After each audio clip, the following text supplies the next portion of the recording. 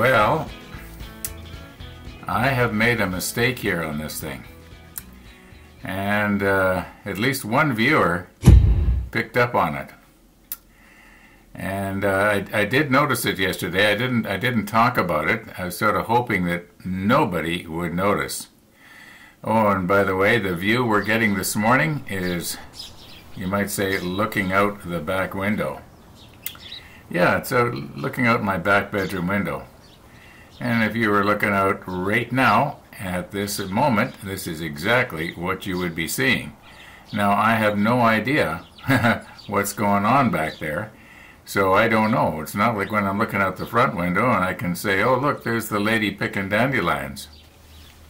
Now, speaking of the dandelion lady, I did see her out there this morning. I went out and I asked her what she used the dandelions for. And she was saying that she doesn't use them for anything, but then we started talking about all the different things that they could be used for, you know, like salad or wine or tea, and she says, I heard that you can also put it in your dog food. Now, that's interesting.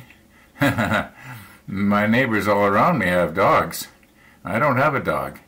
I love dogs, but I don't have a dog. Anyway, let's see if we can get going here, and we'll talk about the mistake I made. Now, before we get going and we actually start talking about the mistake I made, you know how I like to be honest in my videos. Well, I got a little bit of a confession I've got to make here. You know that scene that we're looking at now at the backyard? Yeah, it's got birds tweeting in it, and it sounded not too bad. But I had to amplify the birds so much that the freeway that's running on the other side of that berm that you're seeing was making so much noise you couldn't really, hear the birds. And then I remembered way back about, well, actually I looked it up, and it was on Saturday, August the 16th of 2014.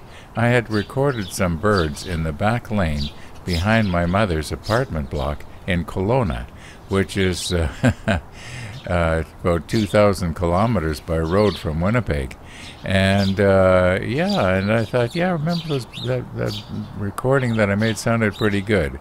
So I gotta confess here, the birds you're listening to right now, they were recorded way back in 2014, 2,000 kilometers away. I was feeling really guilty, I don't know. If I hadn't have told you, you wouldn't have known.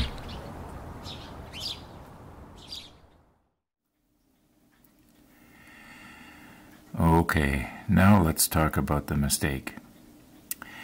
Now, if you will recall, 2-3 weeks ago when we bent these into shape, I had thought I had bent them the wrong way around, and then I just folded them the other way.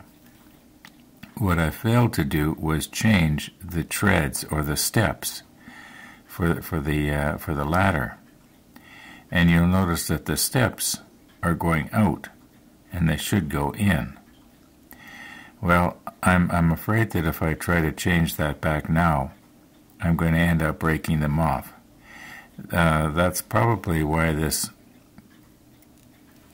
little rail that we have right here is broke off. It just got bent around too many times, and then when I was working with it yesterday, just even the slight bending, as I had mentioned, metal fatigue took over, and it just, broke off.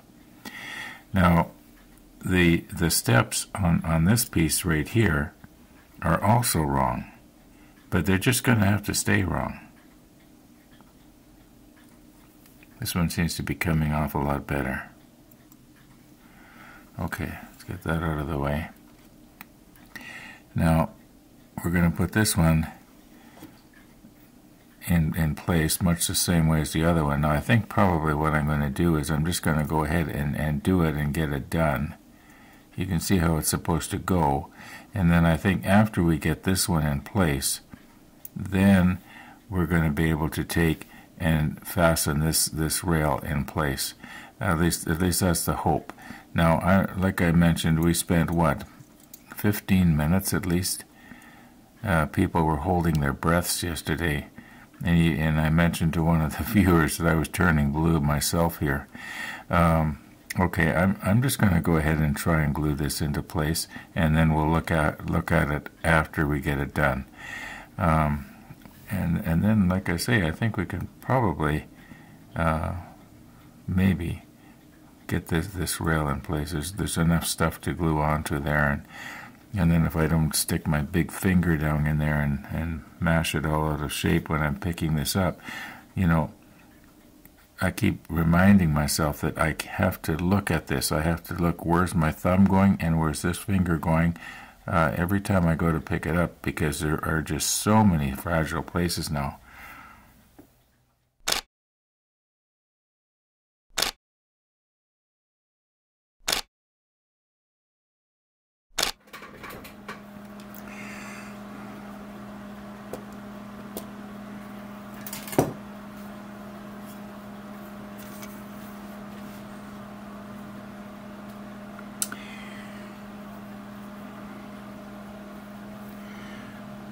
Okay, very gently now, get rid of this.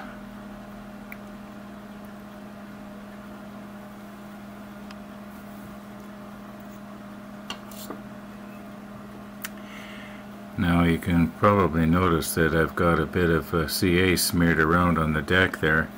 I'm hoping I can paint over that. Now,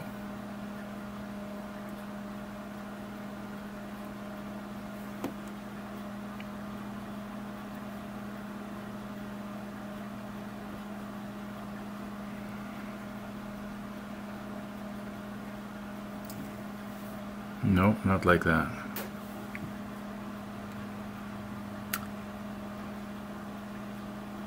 That noise that you hear running in the background, that's my microwave. I'm going to be having cabbage and celery casserole.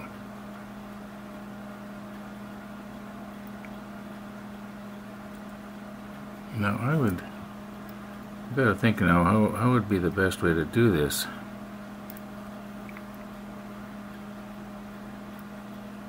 Now for you camera buffs that might be wondering just how close do I have these two cameras synced up? Well, they're running at 30 frames per second and at exactly the same clock speed. So the synchronization is within a 1/30th of a second.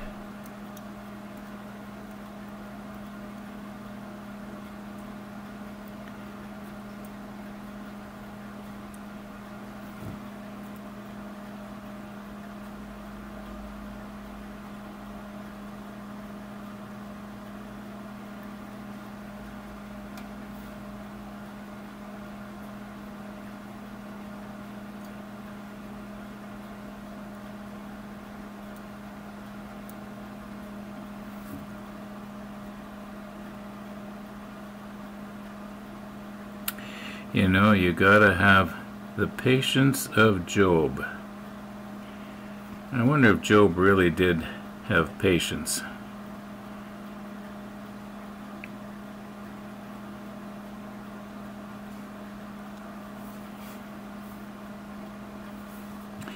I guess the way this thing is designed here, maybe I'm just grabbing it in the wrong place. Just grab it a little bit.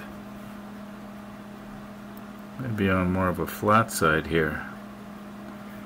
I know you can't see what I'm trying to do, but okay, now maybe I'll have better control this way.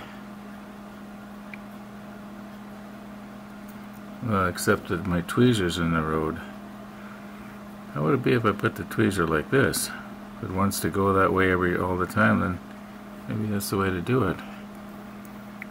Come in like this. No, the tweezer's still in the way. Maybe twist it around 180 degrees. Oh, I heard it beeping. My cabbage and celery casserole is ready. Okay, we'll get it yet. Oh, maybe not.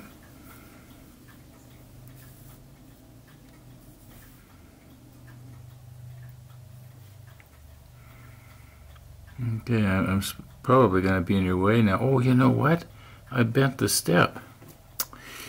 I got to straighten that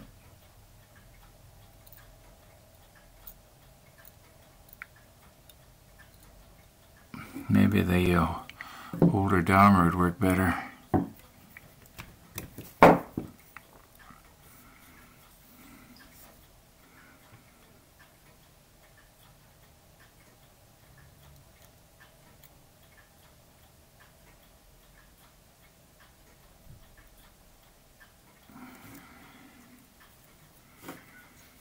Okay, now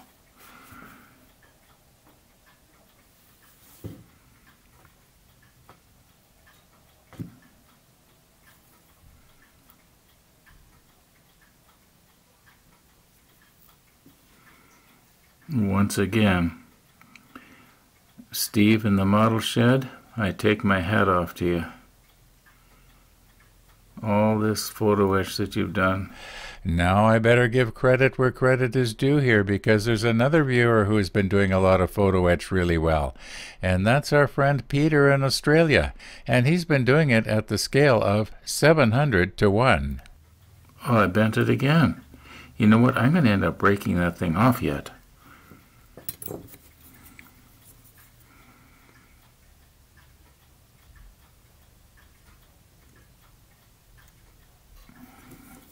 I can tell by the way it bent there that it's just about ready to come off. Okay, I've got to come up with another plan here. Lots of fun.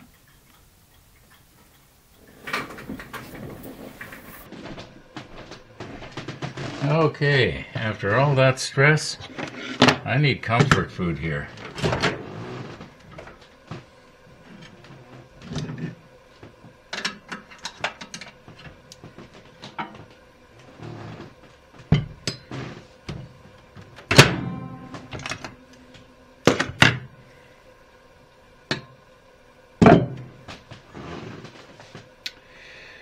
That doesn't look as appetizing as pizza, that's for sure.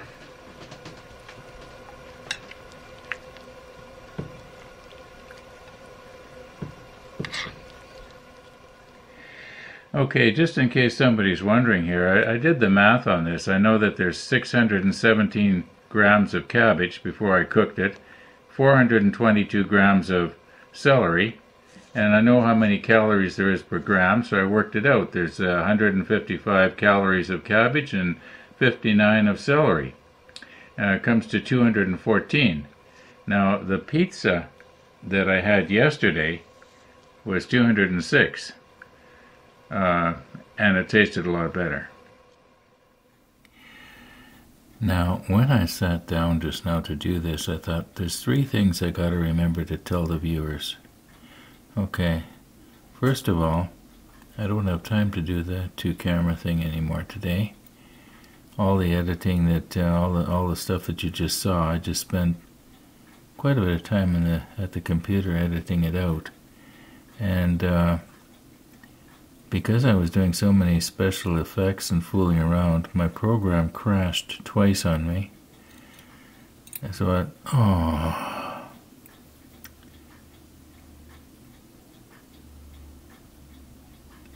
okay, so that took up a little bit of time here now.